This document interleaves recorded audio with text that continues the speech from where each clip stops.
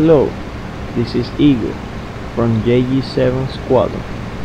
In today's video, I will show you how to properly manage the BF-109K4 manual propel pitch during taxi, takeoff, and landing.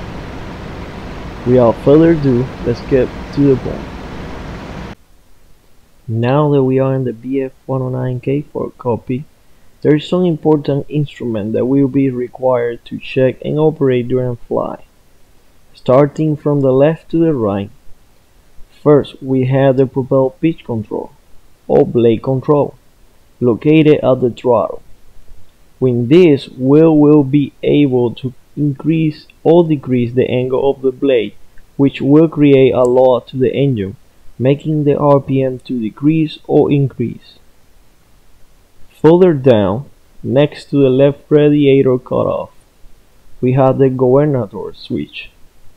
It will allow us to either manually control the propel pitch or leave automatically to be adjusted by the 109 pre-assembled settings by the engineer.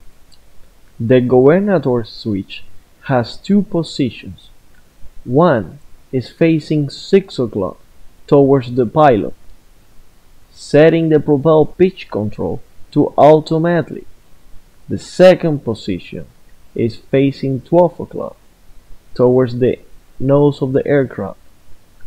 This position will set the propel pitch control to manual, allowing the pilot to control it at will. It's really important to check this instrument during startup and flight, which it can cause to overrun the engine. It's important to map both of those three switches in your HOTAS, since you will require them during flight. Now moving to the right side, we have three important instruments. The first one, the propel pitch gauge, is represented by a clock format. This gauge will provide you information about the angle of the propel blades. For now, I won't go deep into the operation system, since this video is more simplified to help you understand and introduce yourself to the BF-109 manual engine management. Moving to the left, we have the most important instrument, the RPM gauge. This gauge is what you will be checking during the whole flight. The 109 engine, as all the other engines, have some limitation. The max RPM allowed during operation is 2,850 RPM. If the RPM increase further up at any point, the engine will suffer a devastating damage. It is very important to prevent the engine from operating at or near the max RPM range. What is recommended in max power setting will be 2,750 RPM at 1.45 ATA without NW50 or 1.888 with MW50. There's others recommend RPM setups for economic or constant power, which I will provide further in the video. Moving down, there is the ATA gauge or manifold gauge. This instrument provides you with information regards to what pressure is being run at the engine manifold. It's also important to understand its limitation. For example, without NW50, it's recommended to only push at max of 1.45 ATA for 30 minutes. With MW50, it can be increased to 1.8 ATA for 10 minutes. The recommended setting for max continuous power is 1.3 ATA.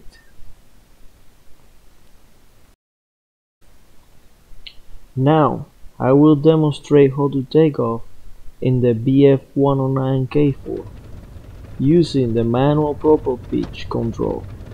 I would like to point out if there's more than one way or propel pitch setup to take off or land the BF-109. In this video, I will provide you with information based on my experience operating the 109 engine in DCS board. So let's begin. Previous taxing, the governor switch must be inspected and set to manual control, which is 12 o'clock position, allowing us to set the propel pitch to the 12 o'clock position in the propel pitch control gauge.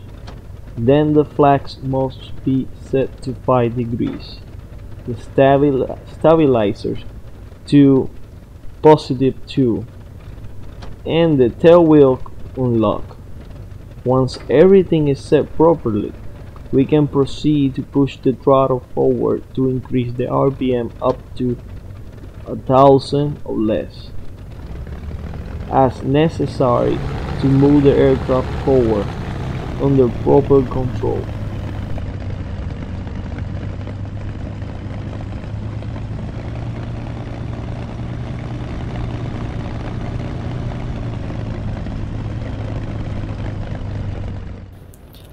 Once the aircraft is aligned on the runway, lock your tail wheel.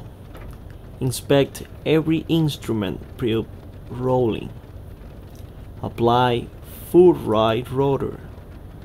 Increase the RPM slowly to prevent going sideways due to the engine torque. While rolling, you may need to apply right brake to maintain the aircraft in the center position.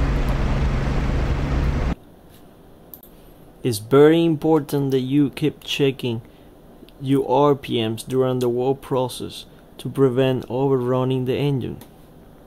Once airborne, retrieve your landing gear and your flags. Once again, inspect your RPMs and check your airspeed. Now let's proceed for the landing. To begin with, I had a preferred propel pitch angle than the one recommended from the manual.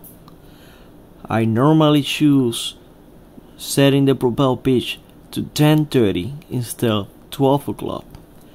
The reason for it is the propel will have a thick angle compared to the one 12 o'clock, which will make my throttle response heavier, especially at low speed before landing.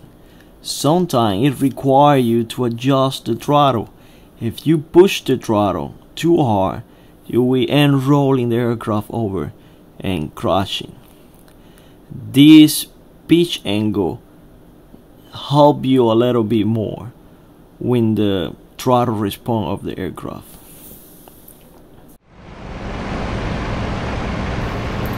After adjusting the propel, I'd recommend setting the stabilizer to 0 to have a much better response on the stick to flare up right before the touchdown.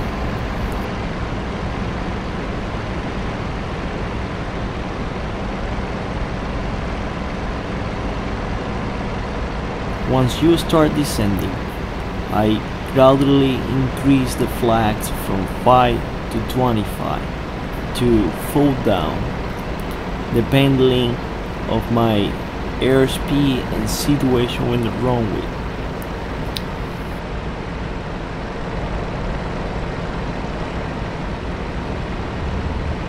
Once your airspeed drop from 350 kilometers per hour, then you can drop your landing gear. You also have your radiator flags to control your airspeed. You can close them and the aircraft will be much cleaner. You can open it, which will work as an air brake, but keep in mind you do not want to drop your coolant temperature below the minimum mark. In the threshold, apply rotor as needed to keep the aircraft centered to the runway. Be aware of the torque of the engines when increasing your RPMs. The ideal speed for the 109 for a proper touchdown is between 160 150 kilometers per hour. In case of a long runway, let the aircraft flow before the touchdown. Just don't descend too slow, otherwise you may damage the wheels.